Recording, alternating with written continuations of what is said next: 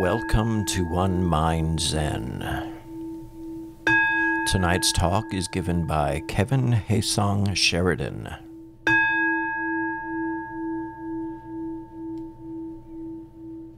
Recently, I was hit with an old trigger.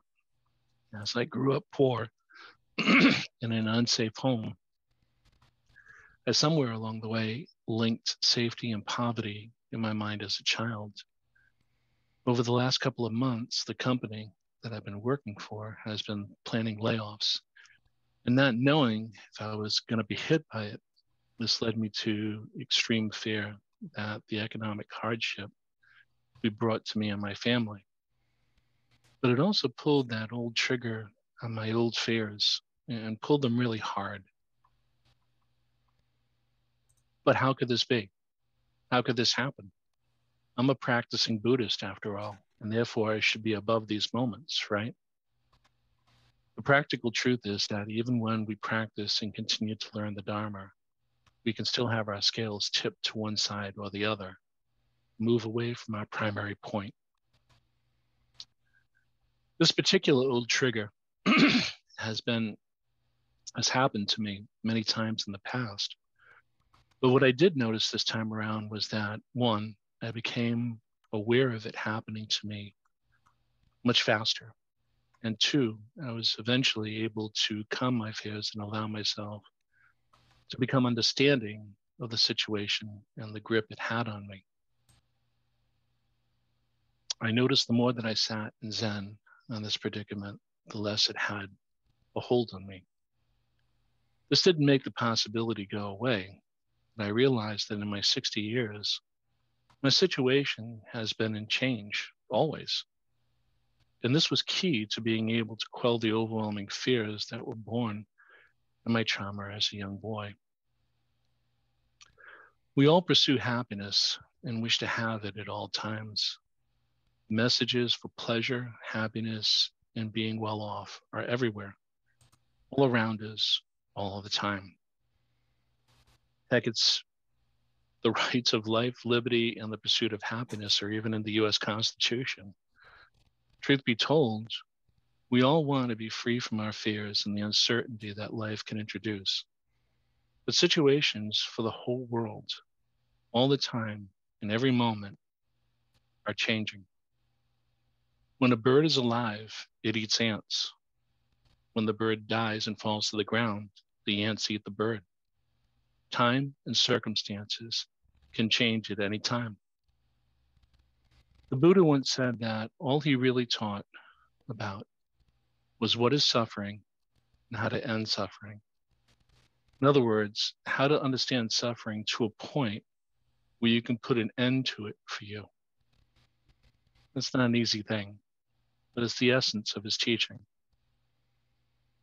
It's all you really need to be taught, he said. From that point on, you're truly independent. There is, after all, a reason that it was the first of his noble truths. The practice of the Buddha's teachings can be called a true pursuit of happiness.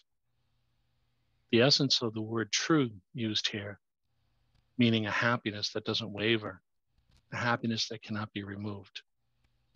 So many of the Buddha's insights focus on suffering because most of the happiness, or the things that we interpret as happiness in our lives, really end up causing suffering for us as they change. Many times, the happiness we chase and initially feel so lucky to obtain turn out to be something entirely different from what we originally thought it would be.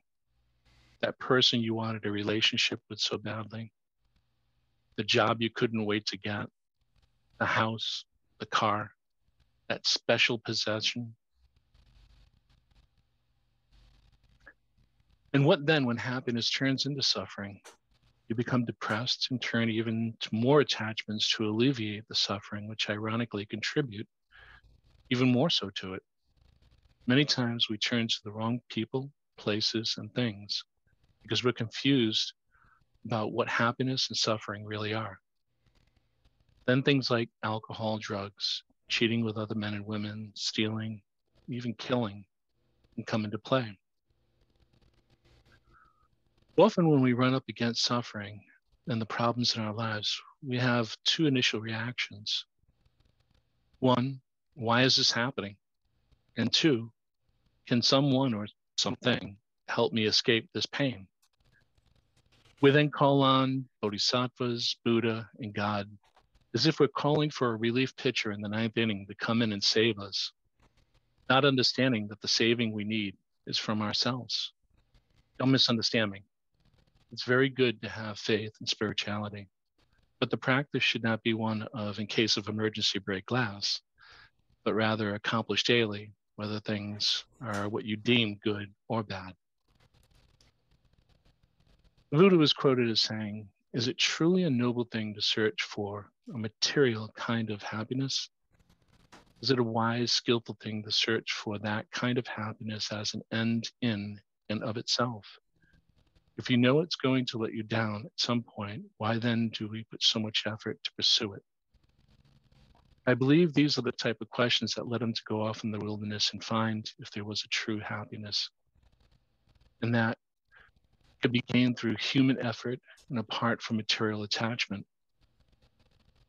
Once enlightened, the Buddha taught that the goal is to understand that suffering is really about understanding what's producing the suffering in our minds.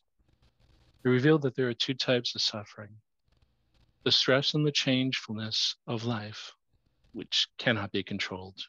It happens around us all the time. But also the unnecessary stress and suffering that we cause ourselves over those changes, or changes that have not even truly impacted our lives. We call this monkey mind in Zen Buddhism, making mind that cannot be still. In the layoff situation that I earlier explained happened to me, was I really starving? Was I really in any immediate danger? Were my family really in any peril?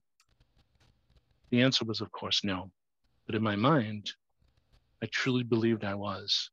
We are, after all, our thoughts. And that is the real goal of Zen, because once that second suffering is removed from our lives, then changes come and changes go. But our minds are not impacted, and hence our lives are not impacted at all. Ajahn Suwat, a Thai Buddhist monk, would say to his students, "That mountain over there on the eastern horizon, is it heavy?" His answer would be, "If you try to pick it up, yes. If you don't try to pick it up, it's not heavy for you. It may be heavy in and of itself, but if you don't pick it up, it doesn't intrude on you, then it's not an issue for you." The same applies with some of the suffering that impacts us daily. As we sit here and we think about what demands are being placed on us in our lives, which ones are those you are picking up and suffering from? Which ones are causing you the most fear? Because in this moment, with Unsan, all that's really being asked is that you sit relatively still for an hour, breathe, watch your breath, and allow your mind to stop the sensation of thinking. Each time you sit down to meditate, ask yourself, what are you here for? You want real happiness, but have you truly found it? If not, then what can you do to change what you're doing?